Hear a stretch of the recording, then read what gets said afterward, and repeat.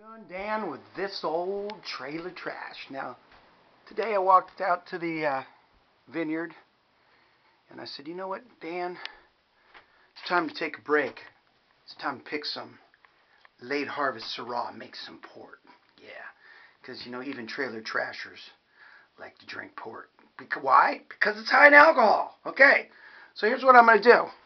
I'm going to take these grapes that I just got. I'm going to get my butt into that bathtub.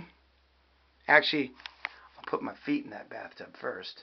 And then I'm going to take my feet from the bathtub and I'm going to put them on the grapes. That's what we call crushing by foot. And then I'm going to ferment this stuff. And then I'm going to hit it with 180 proof brandy. And then it's going to go on oak and I'm going to have some Syrah Port.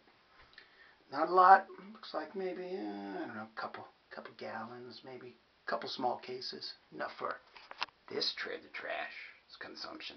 Anyway, we'll see you next time when we're actually working on the trailer on another fine episode of this old trailer trash.